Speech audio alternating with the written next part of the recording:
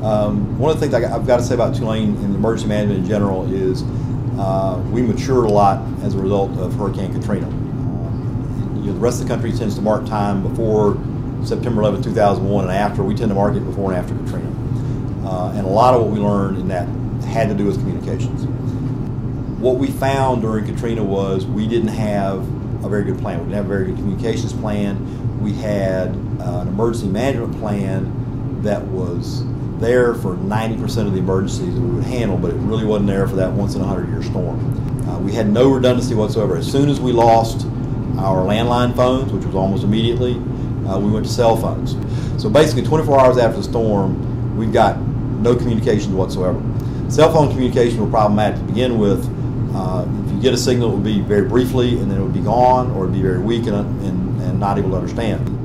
It was an existential threat to the university. It was an existential threat to New Orleans. There was a very real possibility the city just didn't come back. We had, as I said, 11,000 students, 8,000 employees scattered all over the country, and they're getting information from all sorts of places, but they weren't getting it from us.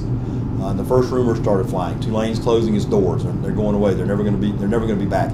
And a university, more so probably than anything else, any other creation in the world, is an assembly of people. I mean, we got buildings, we've got physical plant, but the people are what makes a university. And if you don't talk to them and you don't reassure them, then they go away. And one of the things we are the absolute proudest of is we were back on the air as in on the internet within a week.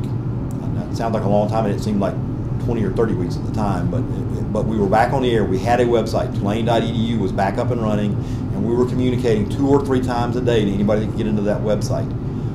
As a result of that, we had no significant loss of staff or faculty, and we brought back 87% of our student body, in spite of the fact that 600 institutions took them in, and a lot of them would have been glad to keep them.